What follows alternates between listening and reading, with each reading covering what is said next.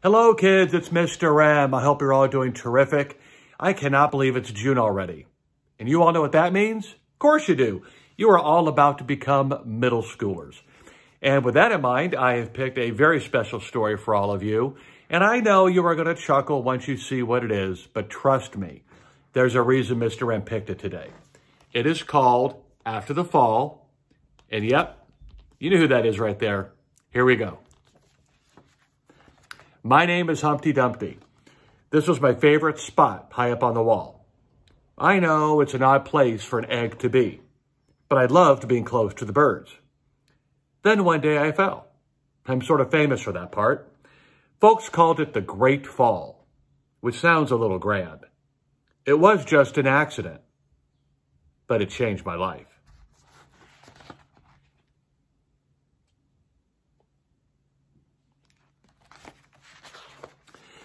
Fortunately, all the king's men were able to manage to put me back together. Well, most of me. There were some parts that couldn't be healed with bandages and glue.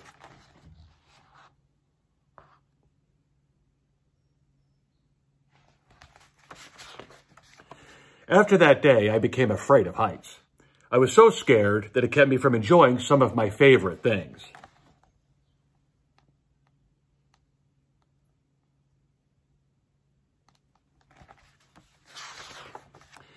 I walked past that wall every day, and I would think about climbing the ladder again.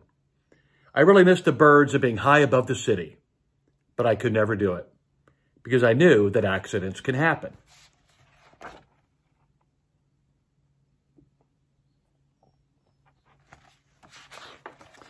I eventually settled for watching the birds from the ground.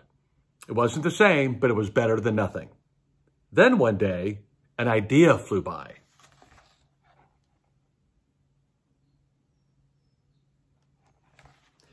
Making planes was harder than I thought. It was easy to get cuts and scratches.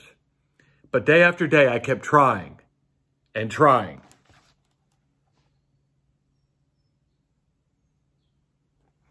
Until I got it just right.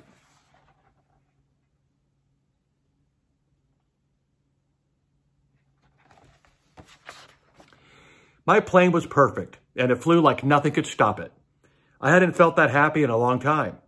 It wasn't the same as being up in the sky with the birds, but it was close enough.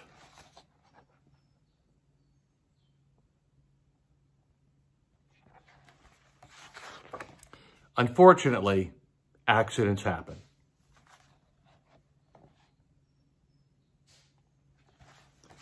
They always do.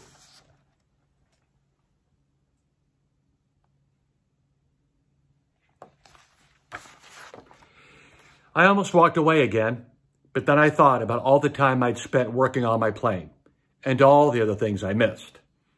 I decided I was going to climb that wall, but the higher I got, the more nervous I felt. I didn't want to admit it. I was terrified.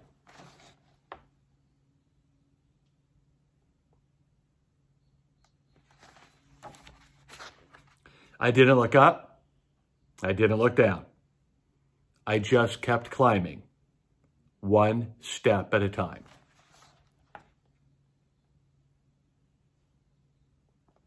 Until I was no longer afraid.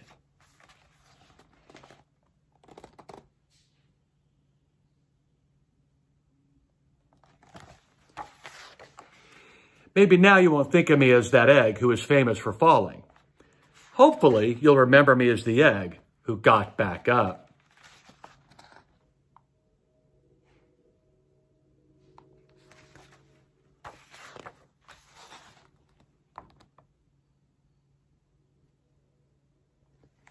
And learned how to fly.